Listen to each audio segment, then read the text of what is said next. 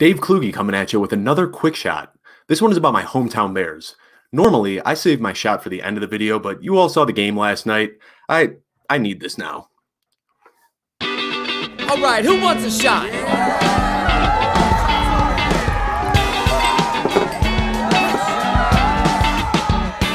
Quick shots.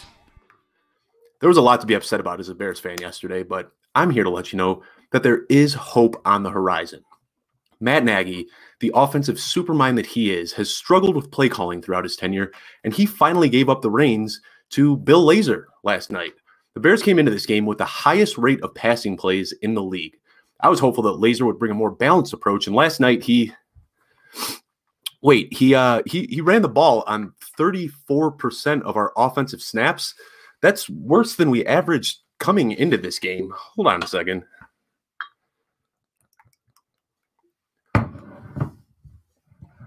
Okay. Well, the good news is that David Montgomery missed this game. A lot of people have blamed him for the Bears' inefficient run game issues this season.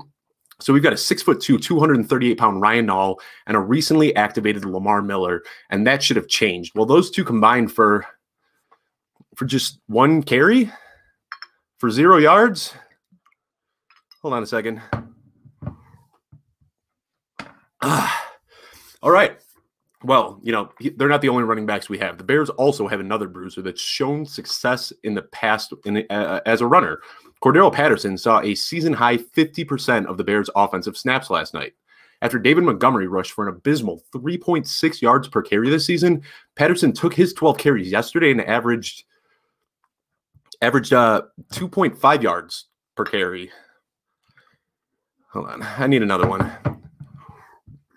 So we only ran the ball on 34% of the team snaps. That's fine. You can't always get the run game going in every single game. The good news is that the Vikings are giving up the 6th most passing yards to opposing teams. Well, Nick Foles logged 26 passing attempts last night and threw for a season low 106 yards. All right.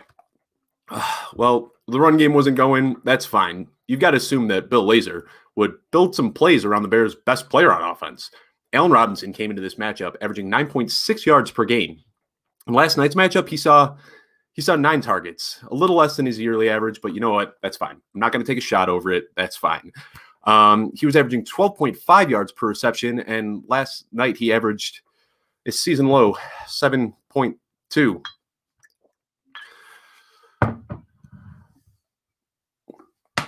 All right. I know we all love Allen Robinson, but he's not the only receiving weapon we have.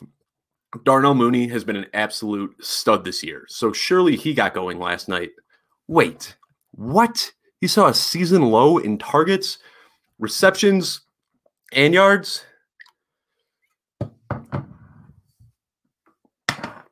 know what? Fuck this team. I'm done. Figure it out, Bears.